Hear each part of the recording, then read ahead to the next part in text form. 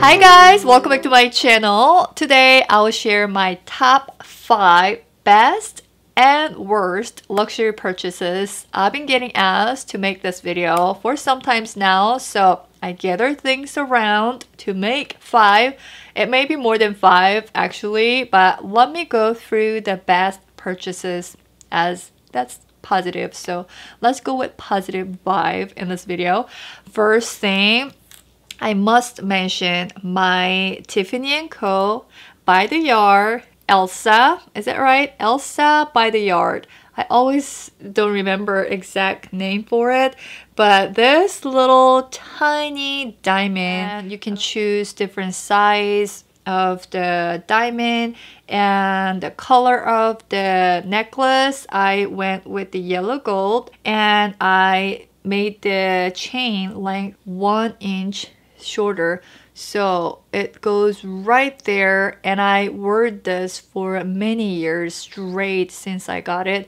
Then took over with my newer one, the necklace I got from Cartier, so I've been wearing this one since I got this from my husband, and it's pink. I've been really into baby pink color, so I'm wearing this, but this is so classy and timeless. It looks amazing layering with any necklaces that I'm wearing right now. This is giant and very statement, but this type of thing you cannot wear every day. This is fine jewelry, so you can wear it in the shower, no problem.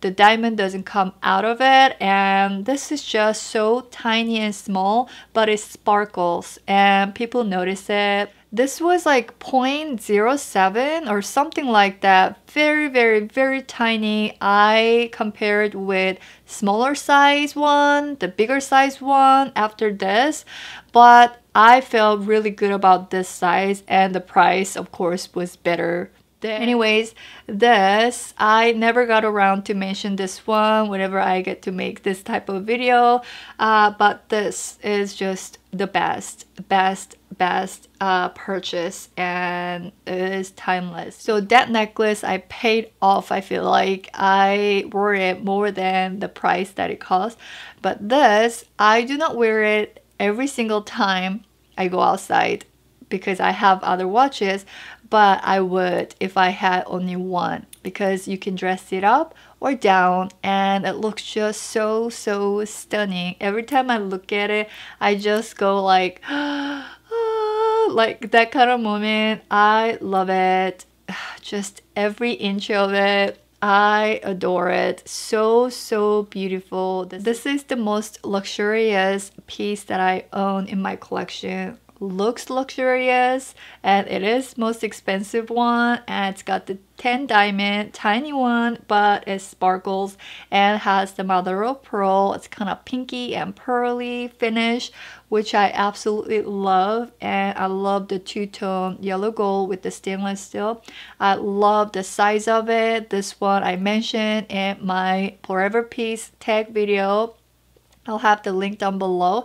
I just could not mention in this video. Of course, this has to be the best top 5. And the third piece I'll mention, also I mentioned in my Forever tag video, which was the Chanel Classic medium to large, but I don't really get to wear it a lot, you know, more than I would like to. I love it, but I tend to wear crossbody handbag more, so I thought I should mention my mini flap right here, especially the red. I just love red. You guys know I love red, and red just pops. I love everything. True red color, caviar leather, so practical, and silver hardware. Very casual. I wear crossbody handbags the most, and you know, at the moment, my lifestyle with having 2 kids, crossbody works the best. Let me say about the super mini, actually I have mentioned one time in one of my videos, I love my Gucci Super Mini so much. I cannot believe, and I could not believe how much I love this. After I got this, I non-stop seriously wore this. I used to wear Chanel mini flap so much, so I actually now have many, more than one, but this took over. Seriously, the color is so neutral. It goes absolutely with everything. And some people ask still color transfer if it happens. It does not happen, and I wear this without any hesitation or care so much about what I'm wearing. But this has been a amazing tiny small crossbody handbag that works so well for my lifestyle. It is so tiny. As you can see, this is smaller than the Chanel mini flap. I mean, it's even slimmer, but whatever I carry in here all fit in here, because I don't like to fill up too much stuff in mini if I don't have to. So all that I carry is my phone, iPhone 7 Plus I have. It fits in there, and the card holder, the flat card holder I always carry around.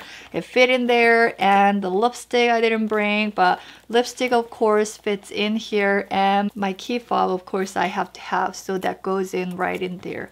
So, and there is a little more space, so I can put 2 lipsticks in here, and it's pretty flexible compared to the Chanel flaps. They are a lot more structured. So this just, I don't know, it feels really comfortable on me, and the chain is really thin. I don't know why, but it doesn't really dig in whenever I have it on. Sometimes I don't even feel much that I have the handbag on me. So I love that, how comfortable it is, how neutral it is, especially the color that I have. And also it looks so cute. I love it. Yeah. So I had to add this handbag, even though pretty new, I would say, to my collection. Still, I just think that this was just amazing. And the price of it, it is 1/3 of this one. This now costs 3,300. This one is 890. So much less than the Chanel, but it fits everything that this one would fit for me. And yeah, smaller and lighter and more comfortable. So what can I say even more, right? With talking about this, I have to mention my belt from Gucci. Same color, exact same one with the vintage looking gold hardware. I wear this one a ton. And of course, I have to mention also Gucci Marmont shoe. This is with the suede leather. Surprisingly, very durable. I wear these so much, and I walk on them so much. I get tired very easily from walking a lot, and just, you know, having 2 kids, I have to watch them all the time. And yeah, anyways, if you're a mom with little ones, you know what I'm talking about, and you need to have really comfortable shoe.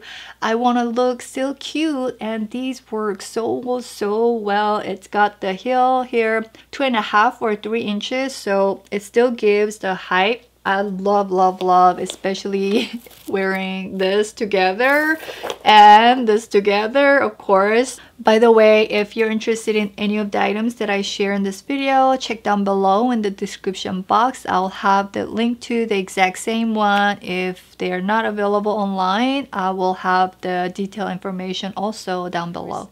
I am a bag lady. Yeah, so I will have to mention more than 1 or 2 bags that I already mentioned. So for the tote bag, this, no question about it, Birkin size 30, 35 is too big for me. 30, perfect. 25 will be great addition too, but 30 just not too big, not too small. It fits everything that I need to have, actually bigger than what I normally carry for day-to-day life. So love. Now, so let me share my top 5 worst luxury purchases that I made. Sadly, these gorgeous Chanel stud earrings are the number one, I would say, because I never get to wear them. They are beautiful nonetheless.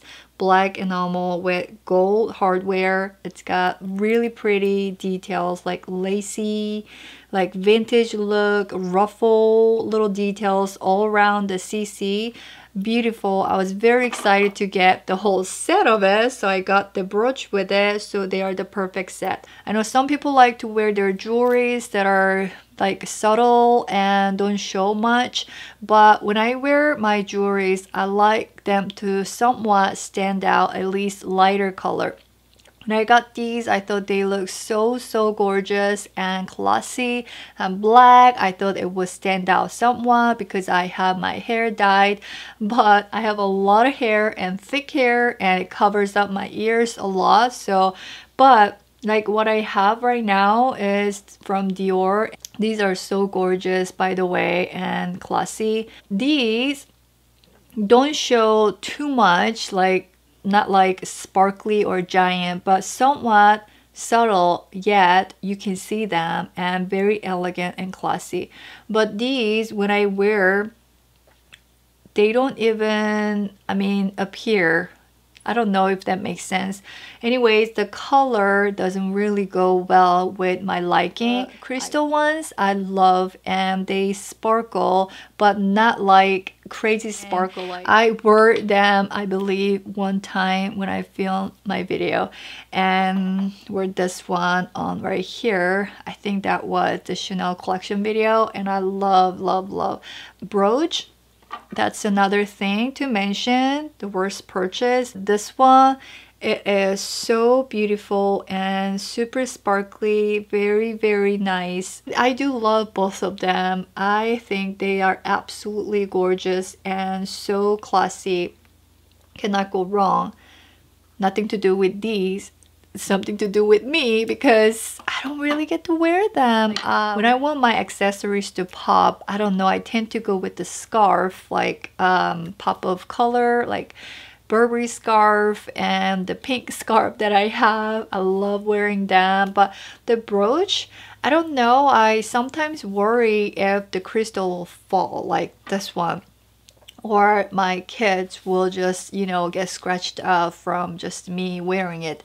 Something like that. Maybe the lifestyle at the moment doesn't work well. I believe some of you already knew I will mention my Prada sunglasses. These, oh yes, they are pretty. I love this pink color. Camille. I got these in Hawaii and it was like 20% off, and yeah, it was just great, I thought, to purchase, and I thought I would wear them a lot as I like baby pink, and you know, they don't look that terrible on me. So I tried to wear these and wanted to use them. Before I run out the door, I will always switch out to the black one or the dark gray one, I mean brown one. So I don't wear, which means it's the worst purchase that I made. So really sad about it. I can see the dust over it because yeah. So if you've been watching my videos for some time, you guys know how much I love Tiffany jewelries, and these are some of them. I still have all the ones that you guys have seen on my channel. I don't tend to sell my accessories. Anyways, these are them, and can you guys see how dirty they became? And that's very typical thing for silver jewelries. But anyways, because they got even more tarnished, I don't want to wear them, and every time I want to wear, I have to kind of polish. Can you guys see how dirty this became? But this is the cloth that you can polish, because yeah, I already have the little bracelet that I wear all the time. Just I don't get to bother to, you know, put one on and off. But these I've had for sometimes just set aside and haven't worn. So just sad whenever I see them, like, oh, you know, I used to love. Anyways, I just wanted to mention that I still have them and I still think they are a great piece to have. So after having kids, something that won't tarnish or I can wear it all the time even in the shower, that works the best. Like this necklace and what I have on right here that I never take off, like this one and that one, still like will stay with my body and I don't have to worry much about it. So okay, the shoes, these I've been getting asked if these are comfortable or not, and this one sadly yes it is in the worst category, and these are not worst, but I just wanted to compare and share them as they're both from Louis Vuitton and these are just so gorgeous. I love front, on the side, on the back with that gold pop-up color, all that I love. But these are very heavy, which I knew before I got them, but I was like, it'll be fine, I will wear them, I will love them because they're so pretty. But no, it doesn't work that way, right? So I don't know what you call it, but there is the hidden, like this much of the thick heels. Yeah, and you cannot take them off because I was trying to take these off. They are not comfortable to have inside. When I was testing them out and walk on these in the store before I purchased, I thought they are comfortable and I was excited that they made me look taller wearing sneakers. But when I actually really wore them and walked around for hours, not really comfortable, like I said, heavy, and these just makes my feet just fall out of the shoe. Maybe I had to go with size down, I guess. I don't know. I went with the true to size 7 because of the heels that's hidden right here. I'm like showing you guys, this is it. You've got like this tiny bit of space for your like back of your foot. So every time I try to walk faster and my feet will come out. It doesn't matter. I try to tie front like tighter and wear the thicker socks. Doesn't really work. So I haven't been really wearing these. Let me know if you guys have these and have had that kind of issue. If you have solution for me to try out, I will really love to hear from you guys. So this is really sad because yeah, I love them. And I'm like, that's heavy. Yes. So you guys were asking me about these. These are comfortable. I love them. And yeah, I got the rose gold on the back and I don't think they are too much in your face. And I love. Very comfortable. I believe I went a half size down for these and still have a little bit of room left so I can wear thick socks, but I could have gone a whole size down and I could be happy with them. Okay, so for the handbag, this, oh, I am so sad to say this is the worst purchase. I don't think it's the worst purchase just because I don't get to really wear it. It is in between medium to large classic flap and the mini flap that you guys saw, because it's got the same length or actually a little bit longer length shoulder strap than the medium to large, which you can wear it like, you know, a single shoulder way. And you can now wear it crossbody, which I like to wear when I want to go out like special day night or events or evening out or something like that. I will go with the medium to large, and when I need to wear crossbody I will go with the mini. So this is like in the middle, like between. So I haven't been really wearing it. Like true red caviar leather with the gold hardware. I was searching, and when this was available I was like, ee!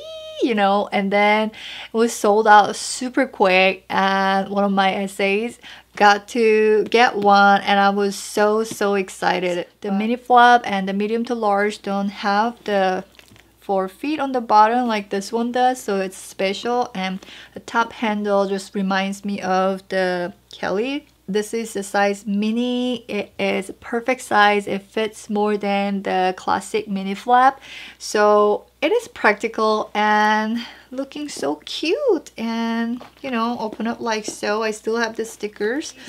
Inside is like pajamas. It's divided. The middle section, there is the pocket there. It is practical handbag and very ladylike and elegant and classy. Just really so me. And it's got the pocket on the back also. It is a really hard to get handbag from Chanel, but sadly, as you mentioned, it is a worst purchase as I do not really wear. And the last one to mention, this is my backpack from Louis Vuitton, and I have talked about it in my Louis Vuitton handbag collection video. That when I want to wear the backpack, I go with the Chanel backpack, the all black, and also the Gucci. So I tend to go with the semi-casual, not fully casual like this one. So when I was getting this, I thought I will wear this for travel or going to the park with my kids and so forth. I thought I will wear this a lot, but yeah, not really. And I forced myself actually to take this with me to Texas during Thanksgiving, I think. But of course, just traveling, going to Texas and coming back on the airplane, that's all that I carry this with me. Because this type of shoulder straps are very comfortable, and this doesn't really like slide down like some people ask me, and it is just so well made. I love this thick canvas that Louis Vuitton used to make, and it's beautiful, and you cannot get this anymore from Louis Vuitton's. And many pockets in the front too and on the side, and it's got the extra pocket right here. Love everything, but just too casual, and I don't know if I'll really wear it after my kids grow up, because I don't know. Yeah, so I just thought that I should mention in this video as a worst purchase, as I really don't wear it.